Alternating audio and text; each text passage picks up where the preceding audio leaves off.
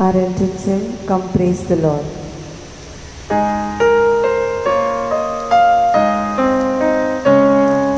Come praise the Lord, the Almighty, the King of all nations. Tell forth His fame, O ye peoples, with loud acclamations. His love is sure, faithful His word shall endure, steadfast through all generations. Now this Mass we shall be praying for all your personal intentions.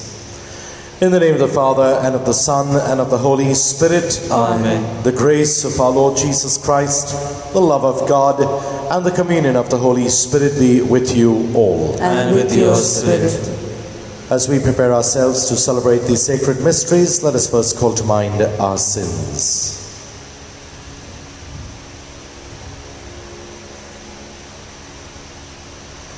I confess to Almighty God and to you, my brothers and sisters, that I have greatly sinned in my thoughts and in my words, in what I have done and in what I have failed to do. Through my fault, through my most grievous fault. Therefore I ask Blessed Mary, ever Virgin, all the angels and saints, and you, my brothers and sisters, to pray for me to the Lord our God.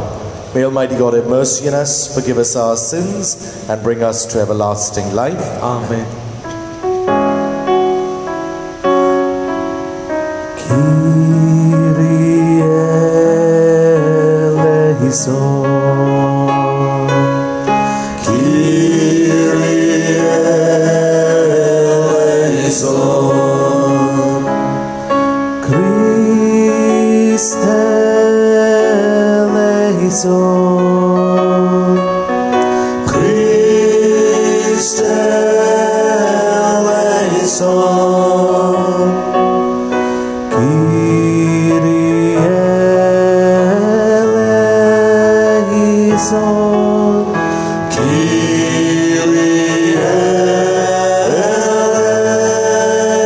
eleison. Let us pray.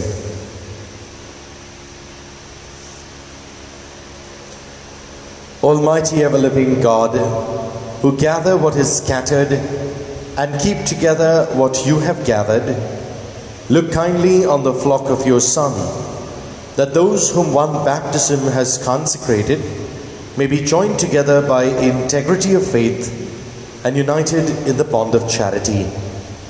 Through our Lord Jesus Christ, your Son, who lives and reigns with you in the unity of the Holy Spirit, one God, forever and ever. Amen.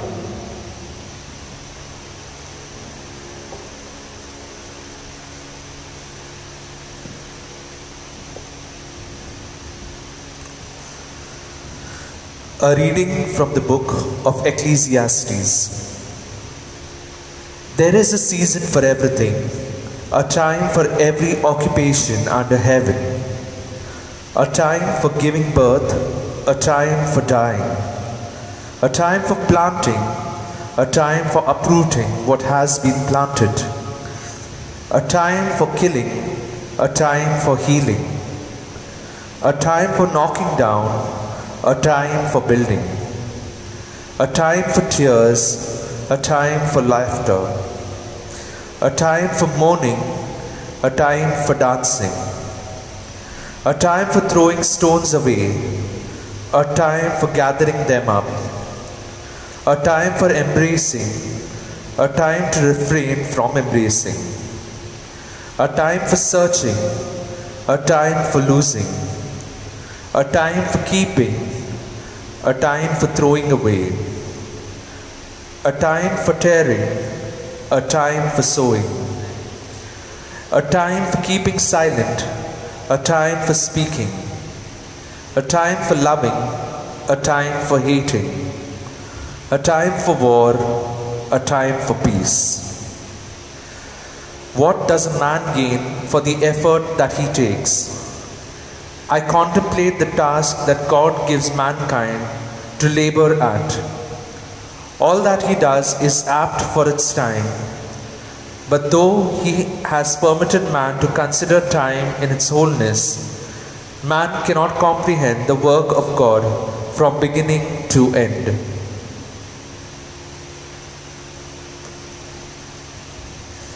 The word of the Lord. Thanks be to God. Our response is, Blessed be the Lord, my rock.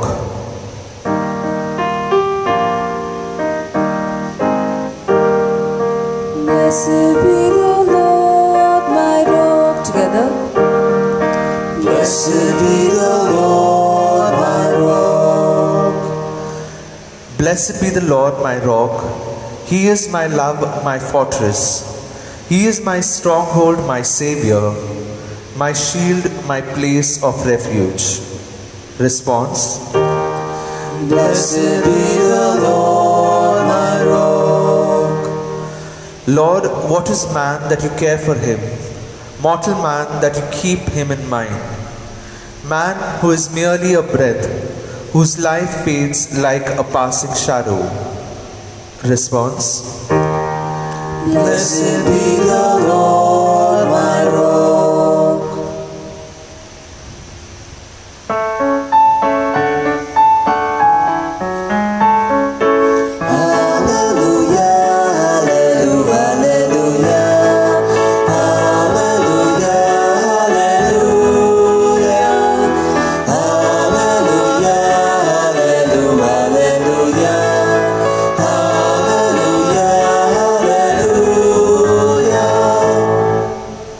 May the Father of our Lord Jesus Christ enlighten the eyes of your mind, so that we see what hope His call holds for us.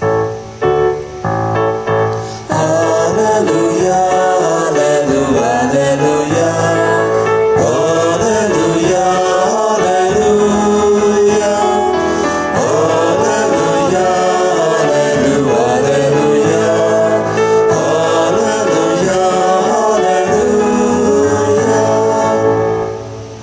The Lord be with you. And with your spirit. A reading from the Holy Gospel according to Luke. Glory to you, O Lord. One day when Jesus was praying alone in the presence of his disciples, he put this question to them: Who do the crowds say I am? And they answered, John the Baptist, others Elijah, and others say one of the ancient prophets come back to life.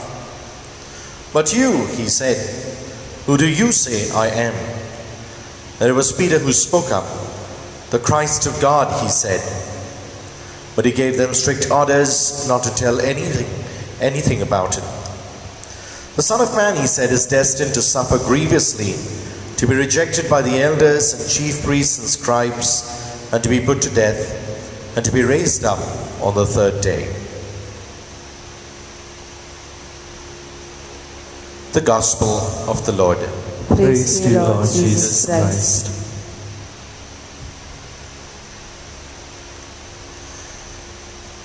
I'd like to look how our first reading from Ecclesiastes and our Gospel almost seem to go hand in hand. Because the first reading tells us how there is a time for everything. And I guess based on the time we are in, namely our situation and circumstance, accordingly will be our conclusion who Jesus really is. When everything seems to be going well for us, when we are absolutely successful, when we are happy, when we are joyful, when we are laughing, when life seems to be going great for us, Jesus perhaps may be our best friend at that point of time.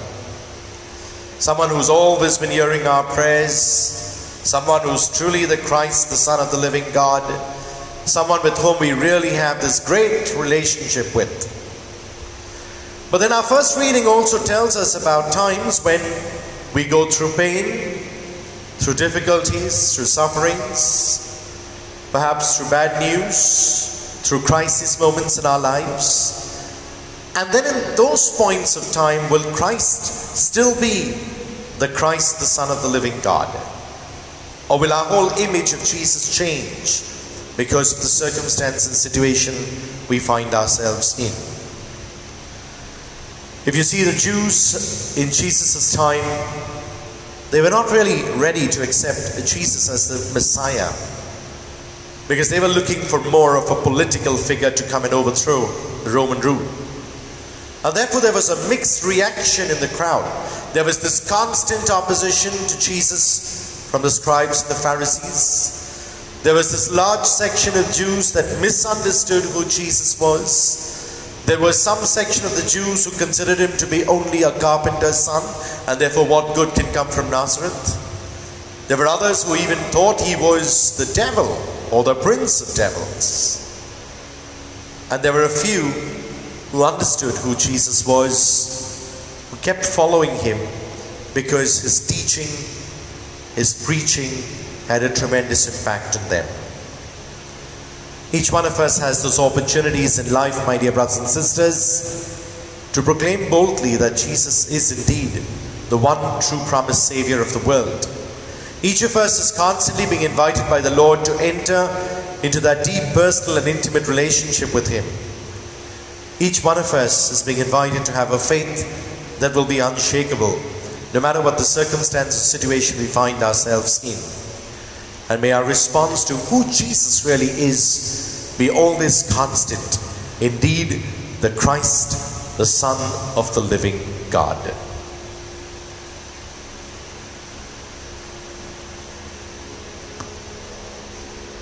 And offer to him in bread we bring you, Lord.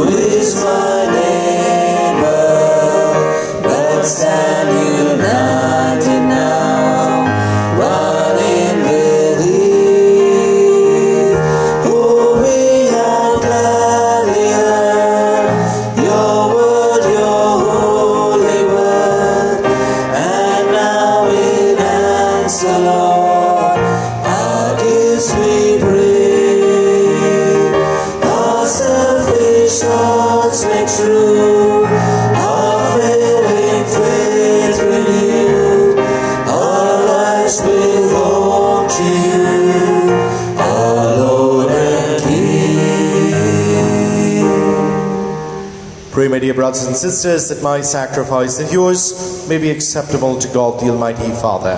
May the Lord accept the sacrifice at your hands for the praise and glory of his name, for our good and good of all his holy church. O Lord, who gained for yourself a people by adoption through the one sacrifice offered once for all, bestow graciously on us, we pray, the gifts of unity and peace in your church, through Christ our Lord. Amen.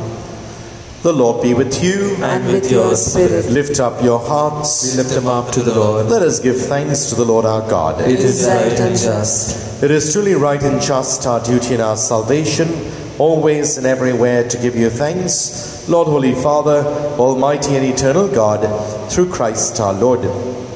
For through him you brought us to the knowledge of your truth, so that by the bond of one faith and one baptism we might become his body. Through him you poured out your Holy Spirit among all the nations, so that in a wondrous manner he might prompt and engender unity in the diversity of your gifts, dwelling within your adopted children and filling and ruling the whole church. And so in company with the choirs of angels we praise you, and with joy we proclaim,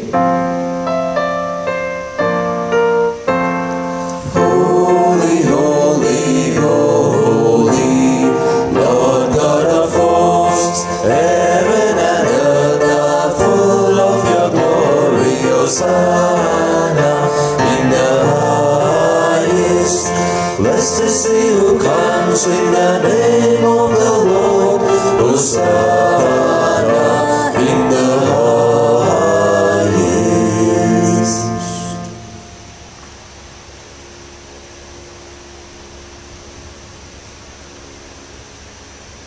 You are indeed holy, O Lord, the fount of all holiness. Make holy, therefore, these gifts, we pray, by sending down your Spirit upon them like the dewfall, so that they may become for us the body and blood of our Lord Jesus Christ. At the time he was betrayed and entered willingly into his passion, he took bread and giving thanks, broke it and gave it to his disciples, saying, "Take this, all of you, and eat of it, for this is my body, which shall be given up for you."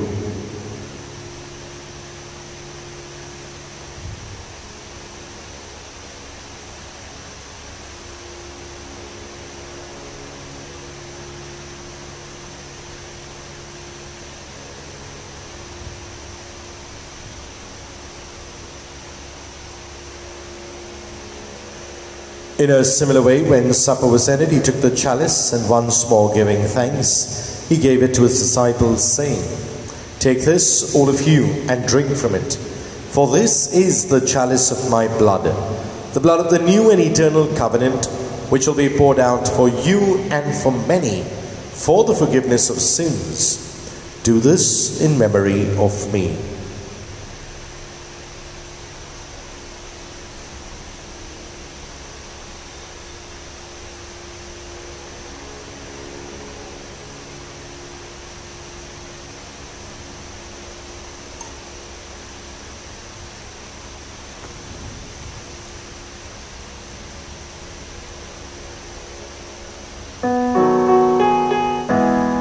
The mystery of faith. When we eat this bread and drink this cup, we proclaim your death, O Lord, until you come again. Therefore, as we celebrate the memorial of his death and resurrection, we offer you, Lord, the bread of life and the chalice of salvation, giving thanks that you've held us worthy to be in your presence and minister to you. Humbly we pray that, partaking of the body and blood of Christ, we may be gathered into one by the Holy Spirit. Remember, Lord, your church spreads throughout the world, and bring her to the fullness of charity, together with Francis our Pope and Oswald our Bishop and all the clergy. Remember also our brothers and sisters who have fallen asleep in the hope of the resurrection, and all who have died in your mercy. Welcome them into the light of your face. Have mercy on us all, we pray, that with the Blessed Virgin Mary, Mother of God, with blessed Joseph, her spouse, with the blessed apostles, and all the saints who have pleased you throughout the ages, we may merit to be co-heirs to eternal life, and may praise and glorify you through your Son, Jesus Christ. Through him and with him and in him, O God, Almighty Father, in the unity of the Holy Spirit, all glory and honor is yours forever and ever. Amen. Amen. Amen. Amen.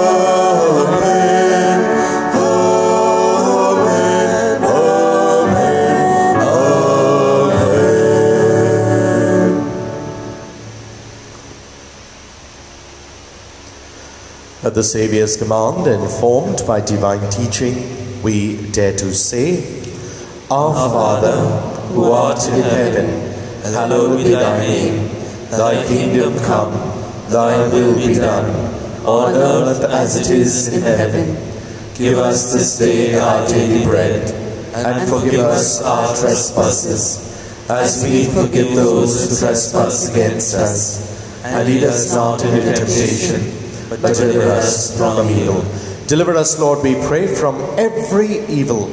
Graciously grant peace in our days, and by the help of your mercy, we may be always free from sin and safe from all distress, as we await the blessed hope and the coming of our Saviour, Jesus Christ. For the kingdom, the power, and the glory are yours, now and forever. Lord Jesus Christ, who said to your apostles, Peace I leave you, my peace I give you, look not on our sins, but on the faith of your church, and graciously grant her peace and unity in accordance with your will, who live and reign forever and ever. Amen. The peace of the Lord be with you always. And with your spirit. Let us offer each other the sign of peace.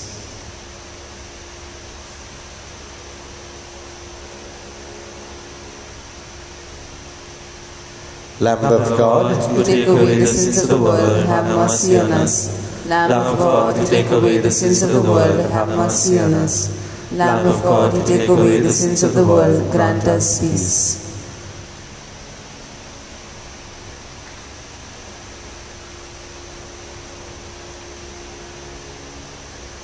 Behold the Lamb of God, behold him who takes away the sins of the world.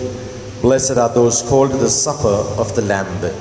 Lord, I am not worthy that you should enter under my roof, but only say the word, and my soul shall be healed.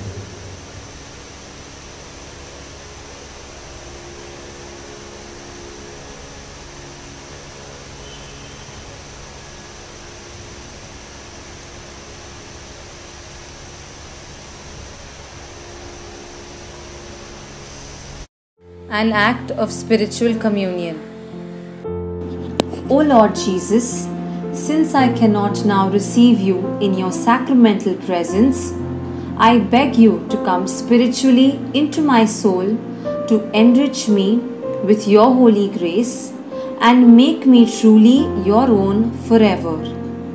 O Jesus, living in Mary, come and live in me in the spirit of your holiness, in the fullness of your power, in the communion of your mysteries, in the perfection of your ways. O divine guest, give to my soul a strong, lively faith, an unbounded trust, perfect humility, an abiding sorrow for my sins, a total abandonment to your divine will, and a perfect loving union with you in mind and heart.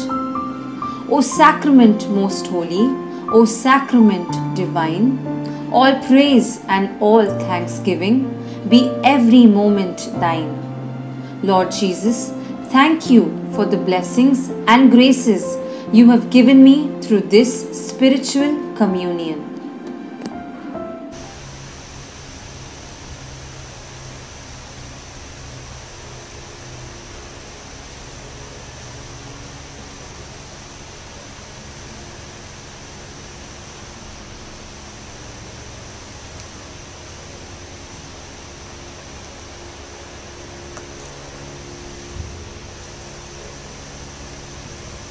A communion hymn in his time.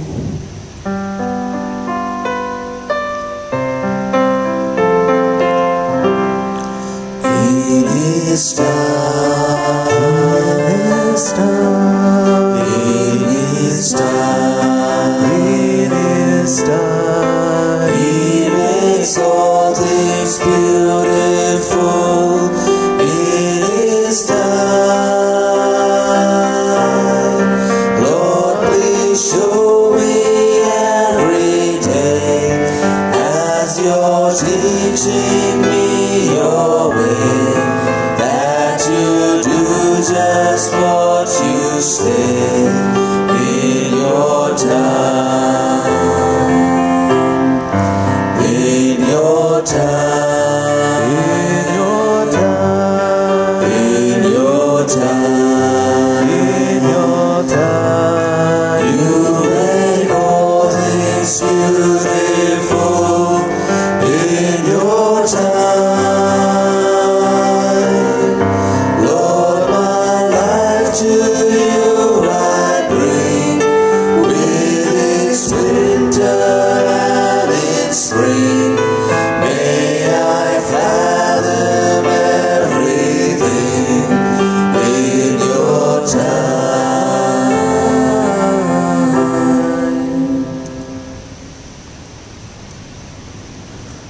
Let us pray. As this reception of your Holy Communion, O Lord, foreshadows the union of the faithful in you, so may it bring about unity in your church. Through Christ our Lord. Amen. Prayer for relief from the coronavirus. Almighty and merciful God, who show your love to all creation everywhere, hear graciously the prayers we make for all those affected by the coronavirus in various parts of the world. We come before you asking for a quick control of the outbreak, for a healing of those affected, for the victims and their families. We pray for the doctors doing research that an effective vaccine to combat the sickness is speedily found. We pray for the government and health authorities that they take appropriate steps for the good of the people. We make this prayer through Christ our Lord. Amen.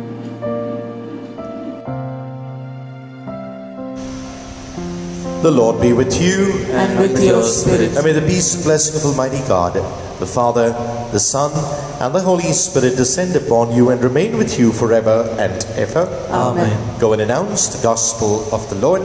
Thanks be to God. I recest in him, he is Lord.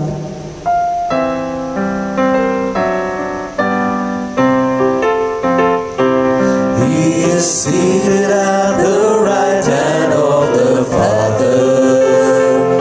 Lord, put everything he made under his feet. He has given to him the highest name.